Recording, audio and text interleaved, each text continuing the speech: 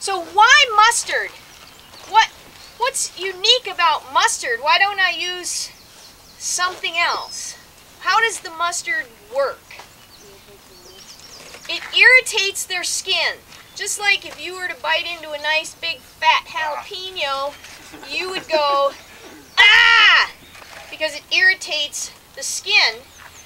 Mustard is very irritating to the earthworm's skin. So when the liquid percolates down into the soil and the forest floor, the worms don't like it, and to escape it, they'll go up, generally. Night crawlers sometimes will go down or up, but in general, they'll move away from this liquid, and usually they come up so you can then collect them and preserve them and take them back to the lab to identify them. Why does the organic mustard not work as well?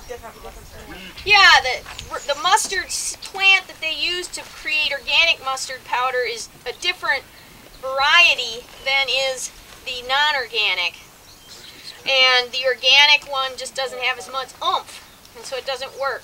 And a colleague of mine spent a great deal of time studying all the condiments, ginger, garlic, all the different chili peppers, etc., different things, and he found that mustard worked the best. It biodegrades. You can come back to the place you sampled today, tomorrow, and you'll see worms in that plot again. So it has, we really feel confident that it doesn't have any long-lasting, non-target effects on the soil.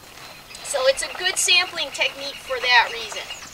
The other piece is that we do, I haven't really mentioned this a lot, we do a lot of this with citizen scientists, including kids. And so it's really, really important that if you're involving citizen scientists, and especially kids in your research, that you use techniques that are safe and effective. So the mustard works really, really well, and it's very effective, and it's a good thing for citizen science groups and student groups to work with.